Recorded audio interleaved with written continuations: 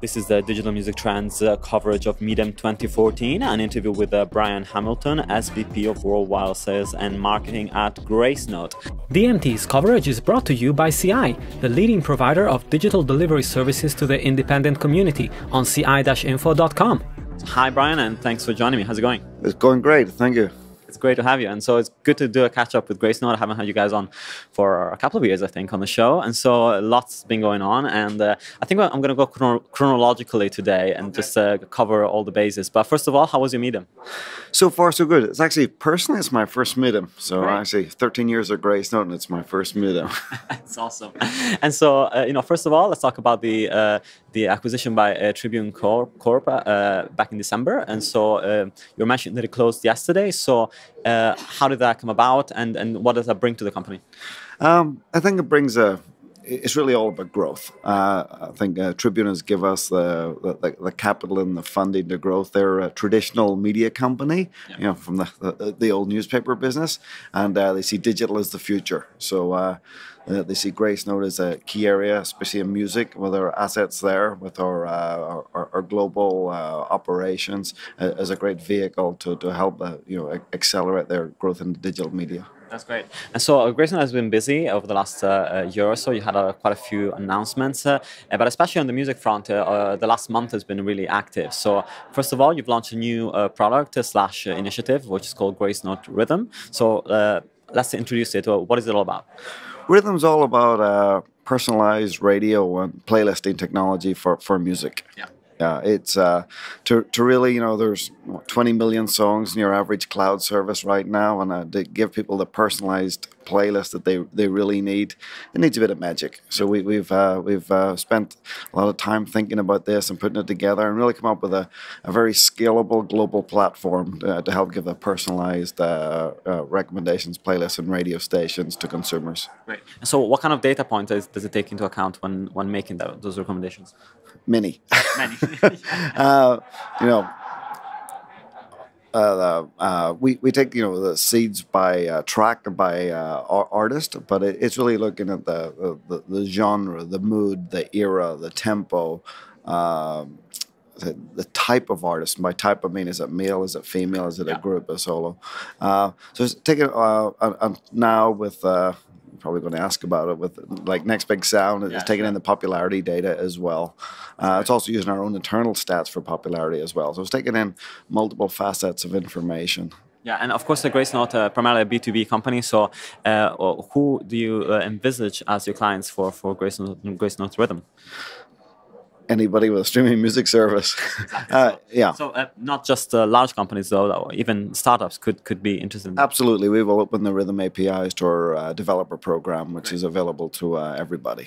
That's perfect. And you've been quite involved of late also in the Hack Days. I know that you sponsored the London the one in December, I think it was. Yeah. And so how do you feel about Hack Days, and what are your thoughts on that? Oh yeah, I love it. It's really going back to our roots at Gracenote when we were sort of getting going 15 years ago. It was a very, very open program. Obviously, as we tried to actually pay salaries and stuff, we had a very core focus on getting our revenues going. Now, I say revenues are going. It's more comfortable. We're able to go out and support the developer community again with actually. A really turbocharged program, and it's great. We're already seeing, supporting everybody from the independent developers to actually seeing seeds of new business opportunities coming in through this program. Yeah, sure. And looking at the international spectrum, of course, that's a big area of growth for everyone, I think, in the music industry, especially for tech companies that are trying to incorporate data from international territories. So how do you approach that? What is your international strategy to make sure you cover as many bases as possible? International has been a focus for Gracenote from day one, and actually that was my job, and to grow the international businesses for Gracenote. So we believe, especially for things like rhythm, you need a local touch point. You need local knowledge of content. You need local editors to really take it the last mile. Yeah. So the machine listening algorithms can only go so far.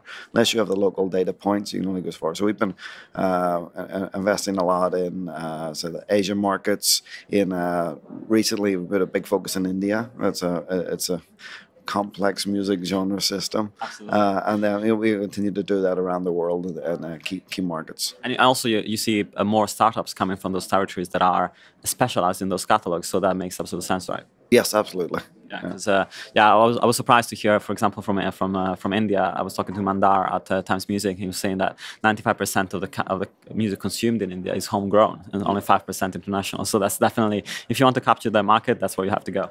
Yeah, Mandar was actually a good influence to us when we were researching this. Perfect. Yeah, he seemed incredibly well informed on that.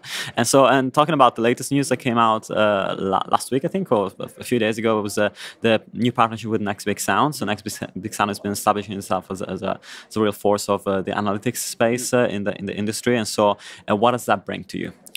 It really brings a platform for taking personalization to the next step, and also in this social world, getting this data, what's trending is really key. So that helps us power much more, let's say, relevant recommendations that are much more timely. Yeah. So I think time has become a new variable in the whole recommendation engine. Absolutely, and making sure that what is recommended is what's hot. Then that's a really big thing. And it's also I like the fact that you're partnering with Gracenote, because you guys could have easily decided to start like your own analytics service, but it's not what you're about. So it made sense to partner with somebody else, I guess.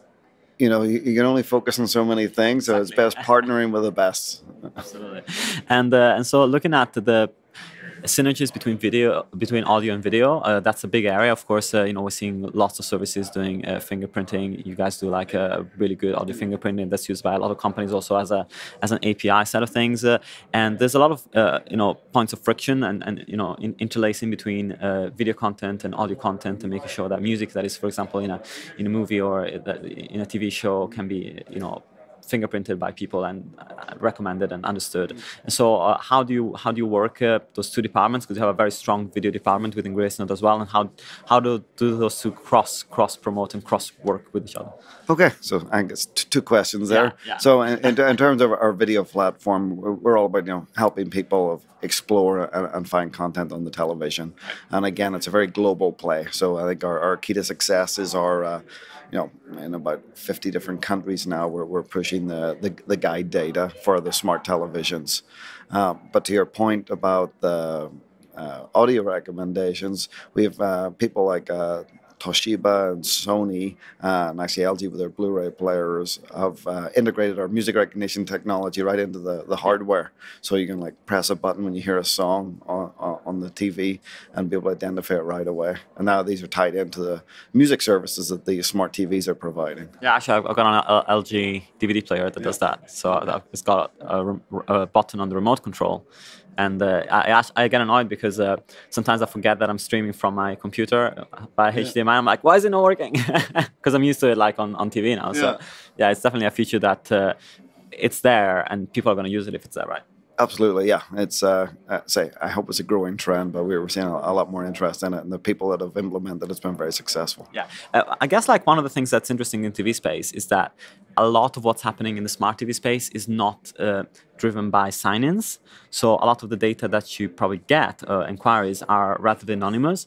Do you think that there's going to be more of an integration of user data within that? So for example, like a Google sign-in or some sort of sign-in process, so that you can actually get more data around the demographics of who's trying to get what and what kind of audience you have? Yeah, I believe so. I think personalization is really key to the media experience for everybody. And in the home, the TV is normally shared between multiple parties. So that's complicated. It is complicated. You don't always want to get the kids' cartoons whenever you sit down after they go to bed. So the login is becoming more popular. And also, actually, a number of the TVs are putting new technologies like face recognition and stuff like that in there to really look at to automate this. Yeah, some people call it a creepy technology, but it's actually quite useful. Yeah, pros and cons. Pros and cons to that.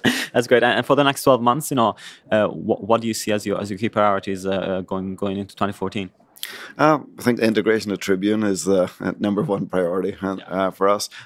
Continuing to grow and expand the business globally is really key for our video business. Expanding into new territories is a focus. With the Rhythm product, really executing on it well and making sure it's the world's best recommendation engine is really key as well. That's great. Well, thank you so much, Brian. It was a pleasure talking to you. No problem. Pleasure. Thank you very much. And thanks for listening to the DMT coverage of Midem 2014 from Cannes in France. This is the last day. You can find out more on digitalmusictrends.com or youtube.com/digitalmusictrends.